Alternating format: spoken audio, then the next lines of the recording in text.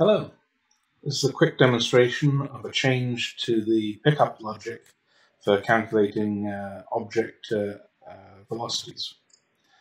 So, let me show you what the old code does. So, put myself a nice rod here, and if I throw it by just flinging my hand and trying to have as close to zero velocity, the rod's barely moving. So that's because it was calculating the velocity from my hand, not kind of the center of mass of that thing. So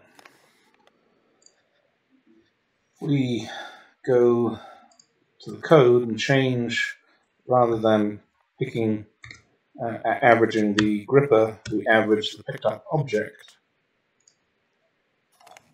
This is the new behavior.